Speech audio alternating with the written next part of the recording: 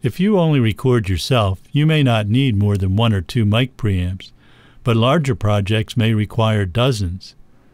A large console can have lots of mic preamps, which could range from mediocre to okay, but these days most serious recording is done with outboard mic preamps. Some people like to have a variety of mic preamps, but for me, and I may not be objective, the mic preamps that I've designed are all I need. For over 20 years, our mic preamps have been a standard in professional recording. We manufacture the VT-1, which is a single-channel vacuum tube microphone preamplifier, the VT-2, which is a 2-channel version of it, and the VT-12, which is a special-purpose high-gain mic preamp for ribbon mics. All of our microphone preamplifiers are based on the same vacuum tube circuit and utilize custom Jensen input and output transformers and high-quality components throughout. Are you running out of rack space? That's a problem for all of us.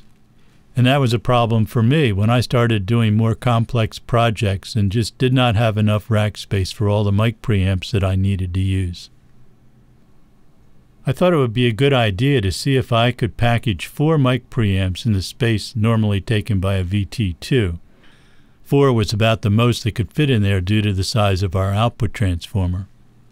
I would not accept any change in the performance of this new 4-channel mic preamp.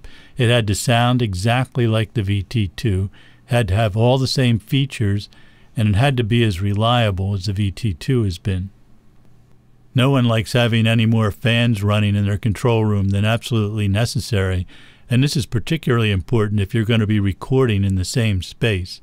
So one of the design requirements of the new 4-channel mic preamp was that it had to be able to run cool and reliably long-term without a fan. The result was a VT-24, and it meets all the requirements that I set for it. Now you can have 4 channels of world-class mic preamp in a 3-rack unit space. The VT-24 is expensive. We can't avoid that. We use the best possible parts, many of which are custom-made for us, and each one is handmade here in the United States. The VT-24 is still cheaper than a pair of VT-2s or 4 VT-1s, and just think of what you could do with all that freed up rack space. If you're not familiar with our mic preamplifiers, I suggest you take a look at the VT-2 video tutorial available on this site.